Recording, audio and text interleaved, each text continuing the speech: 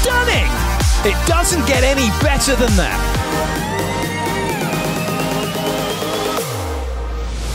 Today we find out who'll be going to the semi-finals. Will it be Italy or will it be the Netherlands? Hello everybody, I'm Clayton Lucas. Welcome to another episode of The Quick Set. Now before we get into tonight's action, let's have a look at how the final round bracket shapes up.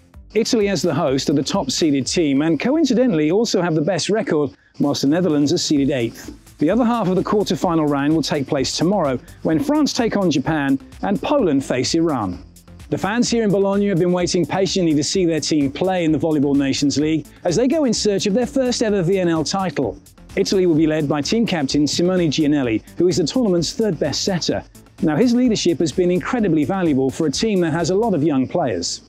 One of those youngsters is Alessandro Michieletto, Tricky Mickey as he's known. Now he may only be 20 years of age, but actually he plays like he's been around for a long time. He's one of those players who knows when to step up in the crucial situations. Italy has another youngster who's on the rise and he's delivered some amazing scoring performances in the opposite slot. And by that, I'm talking about the left-handed opposite, Yuri Romano. Helping to make Italy stronger are outside hitter Daniele Lavia and middle blocker Gianluca Galassi. Giannelli will also have the support of some seasoned teammates, like middle blocker Simone Anzani, libero Fabio Balasso, and probably the world's most famous volleyball player, Ivan Zaitsev.